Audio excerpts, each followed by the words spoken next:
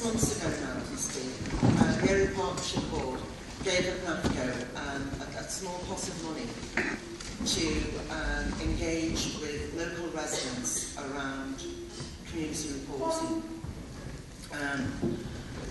We recruited 10 residents, well I think actually at the end of the day it was more like 12, I think we had about 12 residents from across the different areas in Ellesmere Port.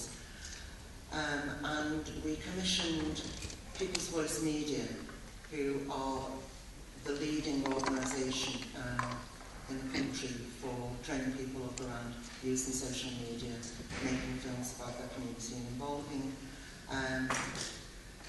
people within their communities and enabling them to tell their stories. And actually, last week they've gone into Europe, so they're not just in this country now, they're actually delivering the same sort of projects over in Europe. So we got 12 people, and People's Voice Media came into the training, and they have worked so hard because most of the people who came along to take part in the training had never ever done anything around computers or filming or any sort of media type activity before, and they've done a wonderful job.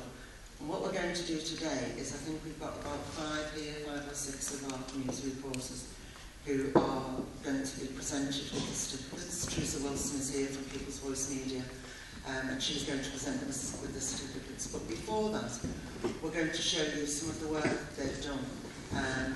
And it's about Ellesmere Port, basically. They've done pieces of work about something in Ellesmere Port that affects them, be it a building or an issue. And I think